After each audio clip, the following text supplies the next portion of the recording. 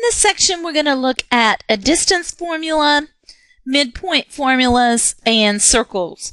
I'm not real sure why they're putting this in a function section. A circle is not a function. It's not a hard section. So we'll just go ahead and work on it because it's in this chapter. The distance is the distance between 2 points, and it is just a formula that you plug into. I would label my points before plugging in. So we're going to use these 2 points, negative 1, 4,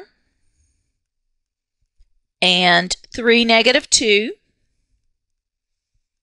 And I'm not going to rewrite the formula since I have it right there. So D equals, I'm going to label these x1, y1, x2, y2. Right? And so it is going to be equal to the square root of the difference of the x's.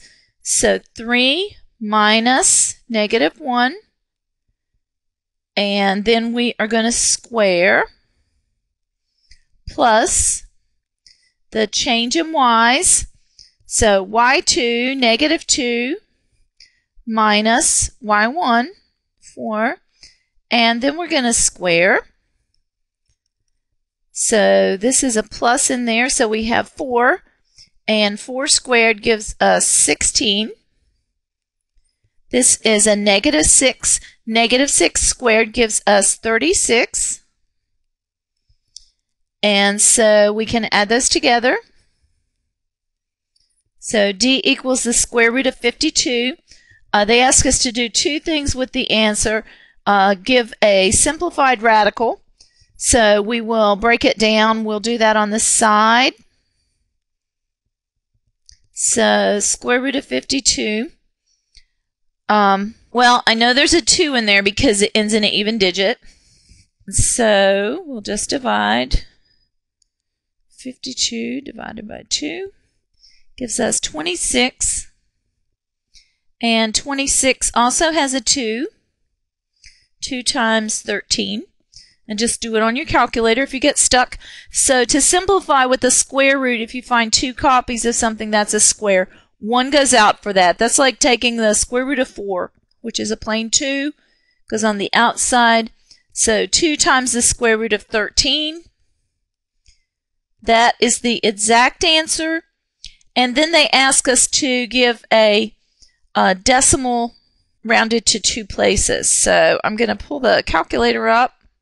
And we'll plug in, let's see, we're on 2 times the square root of 13.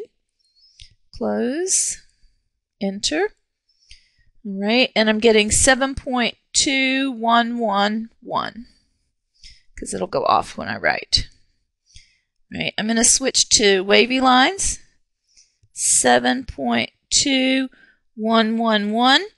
And I just went far enough to make sure I could get 3 decimal places because you need the third one to do your rounding. So they said to round to 2 places, right? So you look at the third one. If it's 5 or higher, this would go up. It's lower, so these are going to go off. So you're going to have 7.21. Same kind of question. On this one, we want to find the distance between these 2 points. And so we will use the distance formula. So we have negative 6, negative 2, and we have negative 4, 2. We'll call this x1, y1, and x2, y2. So we're going to plug straight into this formula. So x2 minus x1, so negative 4 minus x1, negative 6. And it would have been fine to do plus there if you're good with that. All right, and this is plus. And I'm going to clean this up. It's just so I can tell it's not a 16. All right, and then I'll do the y's. Y2 minus y1. And we'll square that. So this is plus 2. So this is going to be a 4. All right, so we have negative 4 plus 6, which is 2. 2 squared is 4. And here we have 2 plus 2 is 4. 4 squared is 16. So this is going to be square root of 20. And 20 we can break down as 4 times 5. And 4, the square root is 2. And you can keep going. So we're going to have D equals 2 times the square root of 5. And then we'll get the decimal from our calculator.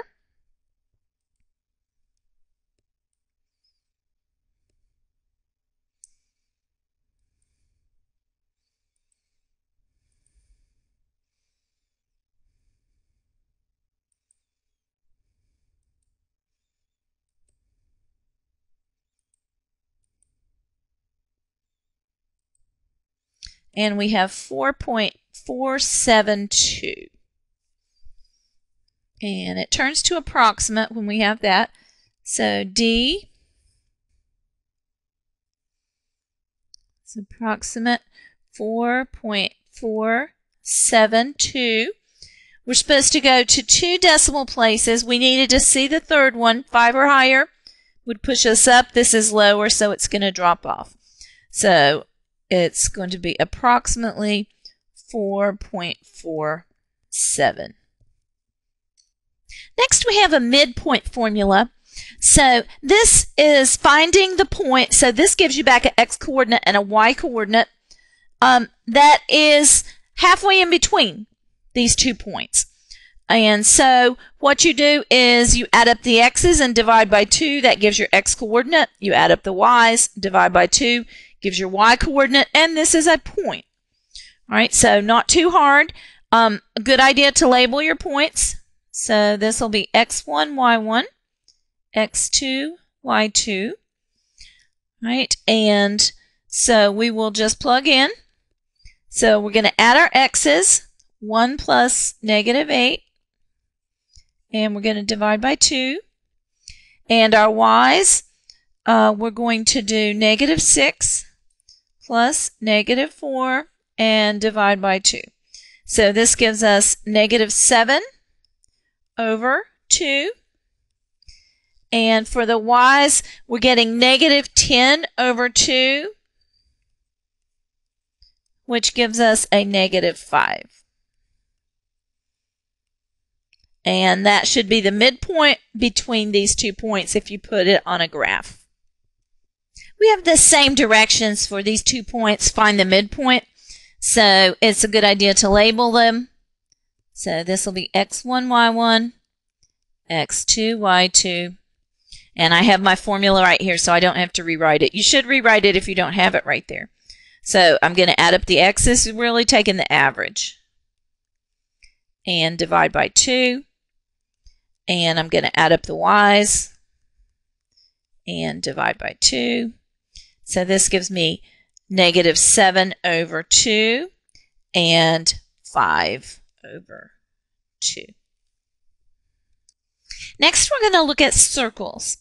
And a circle is the set of all points in a plane that are equidistant from a fixed point called the center. The distance from the circle center to any point on the circle is called the radius. So from the center to the outside edge of the circle. The standard form of the equation of a circle with center hk and radius r is this form. X minus h squared plus y minus k squared equals r squared.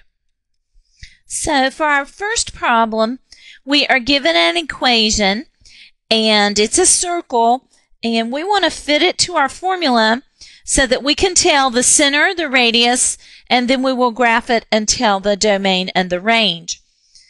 Right? So we just have x squared. We don't have some number that's subtracted. So the only thing that could be here is a 0 to give you back x squared. The same with the y on this one. The k has to be 0 to just get y squared. So our center is going to be 0, 0. Your radius will be the square root. Square root of 16 is 4. And I'll just do a quick little graph here.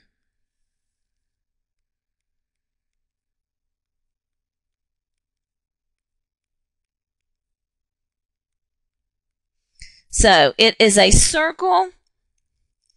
The center is at 0, 0, so my center is here. Now the center is not really on the circle, but it helps you to draw it. And it's 4 units away is the radius. 1, 2, 3, 4. So it's going to hit here. So 1, 2, 3, 4. 1, 2, 3, 4. And 1, 2, 3, 4. And then you connect. You have to pretend this looks like a circle. Right? And so now from our circle, we want to answer domain and range. So how far left does it go? Well, it goes to -4 and it touches. It goes to +4 and it touches. Range is from -4 on the y-axis to +4 on the x-axis. We have another question to do the same things for. So we match our equation to the standard form of the circle. And so we have x minus, and we have a number here this time. It is in the minus form, so 3 is going to be the x-coordinate of our center. And there is nothing in with the y, so that k is going to be 0. Our radius will be the square root of 9, which is 3. And we'll draw. So we have 3, 0. And remember, this point is not really on the circle, but it will help us to draw. And we're going to go 3 units out in each direction from this center. 1, 2, 3. So that point is on the edge. 1, 2, 3. 1, 2, 3. And 1, 2, 3. And then we will connect all those points with these arches. So it's supposed to be a circle. And now we can easily give the domain and the range. So the leftmost point is 0. The rightmost point is going to be 6, and you could count those, but it's 3 and 3 more. All right, the range is from lowest to highest, and so our lowest is -3, and our highest is +3, and we are touching those. So we have our equation of the circle again. We match it to our standard form to pick our pieces off.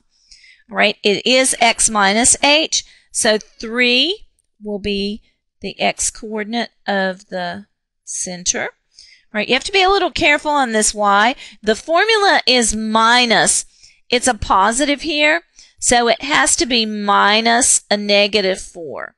So you're going to need to use -4 here. And then square root of 1 is 1. So we can draw it. Our center is at 3, -4.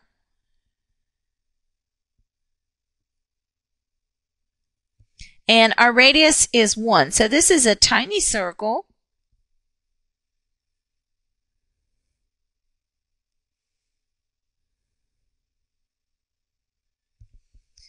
Right? And for our domain,